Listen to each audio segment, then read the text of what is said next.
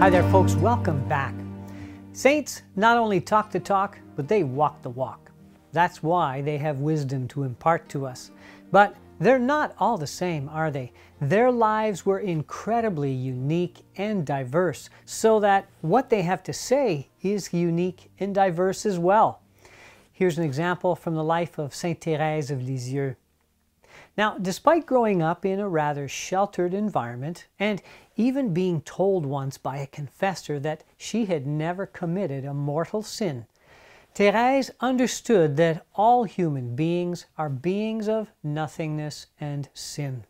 But she wasn't discouraged by that knowledge, because she also knew that God knows that. He knows about our fallen condition. He doesn't expect us to be anything other than sinners.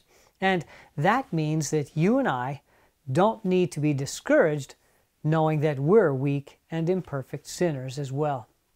Thérèse kept her focus on the love of God. She knew that nothing can separate us from the love of God, that nothing can stop God from loving us. That's just how and what He is. And because of that, for Thérèse, the secret of sanctity consisted above all in letting herself be loved by God. First and foremost, it was about God's love for her.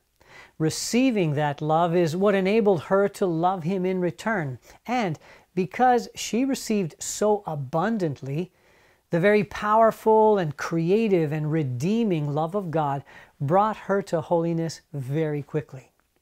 So, where's your focus? How many burdens would lift? How much guilt and anxiety be reduced or even eliminated if we all followed Thérèse's example? Let's pray, shall we? Eternal Father, graciously grant us the grace to fix our gaze on your infinite and personal love for us.